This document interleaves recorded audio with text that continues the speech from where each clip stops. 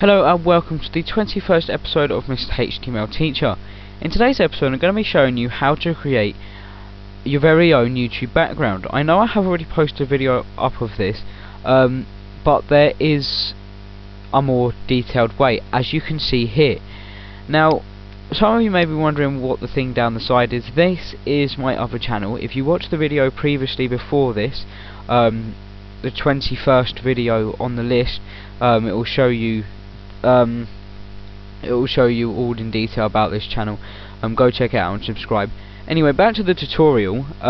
As you can see, this YouTube thing looks a fair layout, quite good detailed.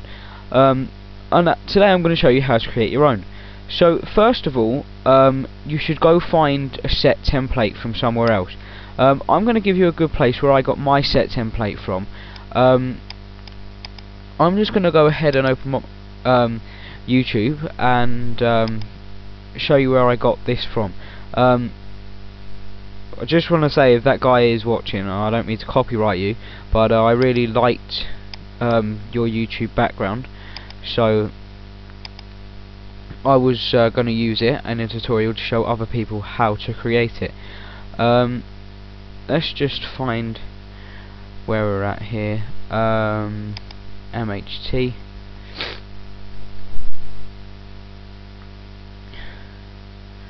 Right, bear with me guys. Go to my subscriptions, find where it is.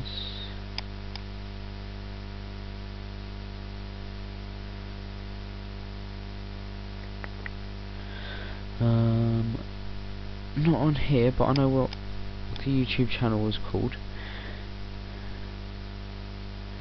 Not on there. That is the channel there.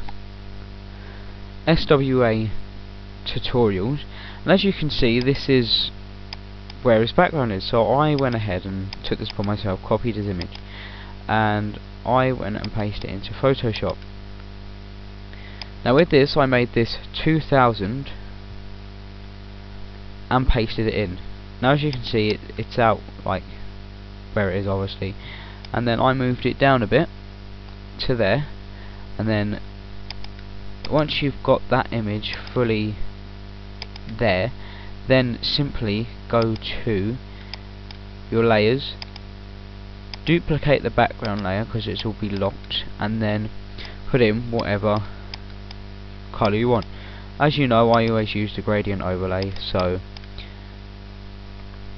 that's what we're going to use again. And then go to your rounded rectangle tool and set the radius up here to 30 to match this. If you want it to something else to make your channel not look like this but just kind of the same, then obviously you can go ahead and do that. First of all, I'm going to start off by doing the boxes. Hold on, undo that. Make sure you're on the layer 1 and then do it.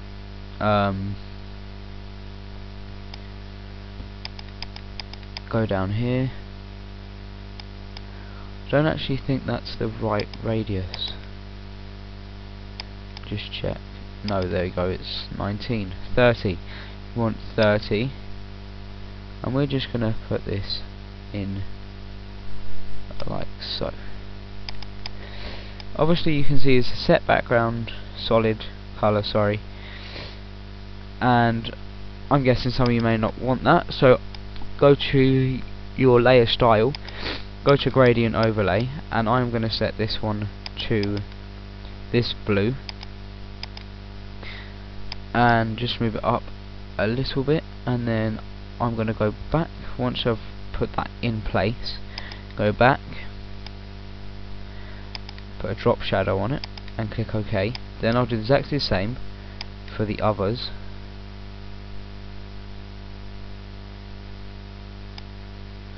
and then I'll put that one in place.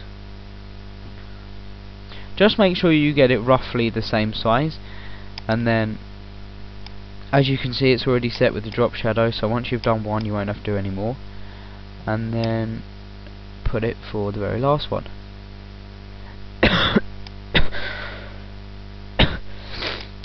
went a bit wrong there.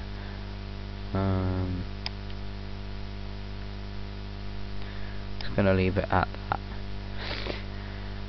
Then I'm going to scroll back down to layer 1, and I'm going to zoom out, and I'm then going, once I'm on layer 1 where the background is, I'm then going to put in one main background like so, and I'm going to change this to white. And then once you've got that all sorted, then you can get rid of that layer, and then you're pretty much sorted by that. And then go ahead and create your new big layer.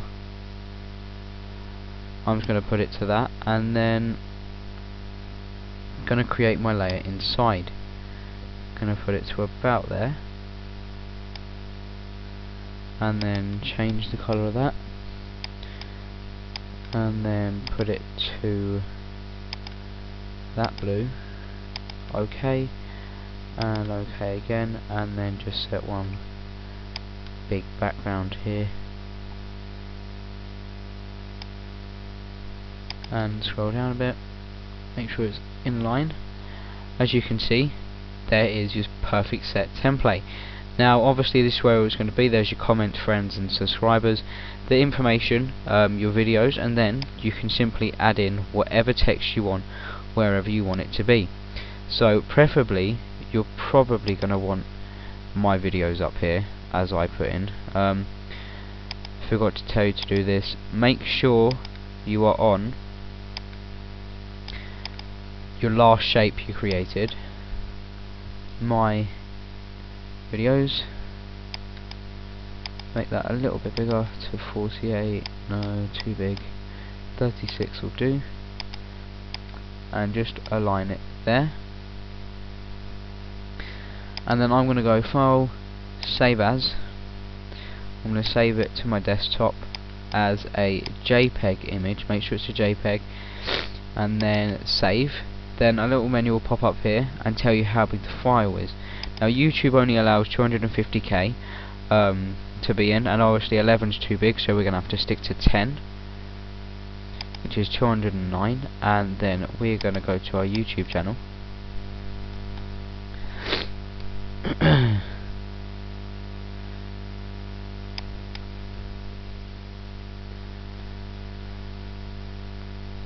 Just wait for it to load up.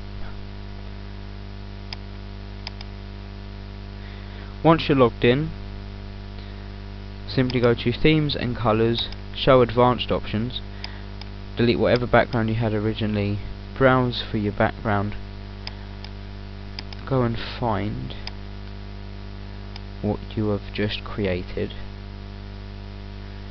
In our case, there it is there.